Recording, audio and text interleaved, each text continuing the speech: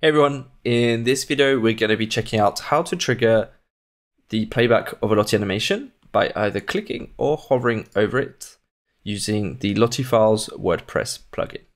Let's get started.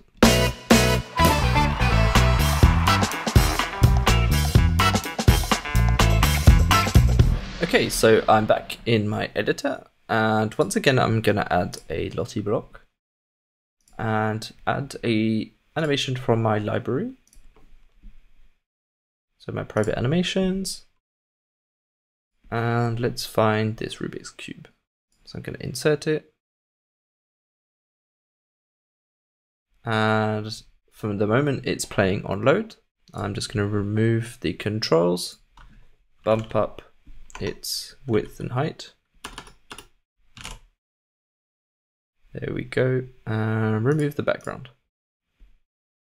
Actually, I'm going to put back the controls just to explain how to trigger animations. So to play an animation on hover or click, it is under this drop down here, play animation on. And let's go with hover first.